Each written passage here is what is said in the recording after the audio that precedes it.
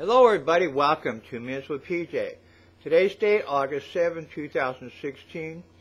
Our discussion word is going to be vengeance.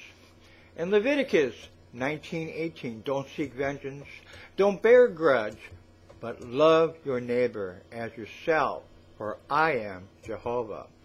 Deuteronomy 34:43, praise his people, Gentile nations, for he will avenge his people, taking a vengeance on his enemies, purifying his land and his people.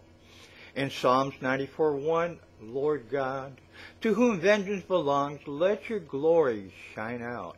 Arise and judge the earth, sentence the proud to the penalties they deserve. Jeremiah 20:12, O Lord Almighty, who knows those who are righteous, and examines the deepest thoughts of hearts and minds.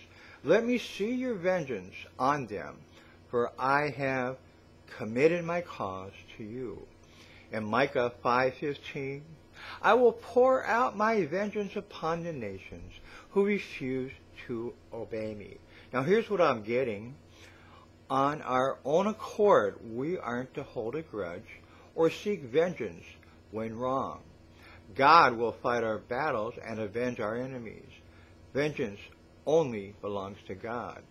We need to be as Jeremiah and lift our concerns up to God. For if he feels vengeance is warranted, he will take it. If we refuse to obey God, his vengeance will be poured out upon us. This is an important message today. We are not to avenge our others. We're to love our neighbors as ourselves. And this is what Jesus preached, and it goes hand in hand with what the Old Testament was talking about. I want you to think about this today and have a blessed day.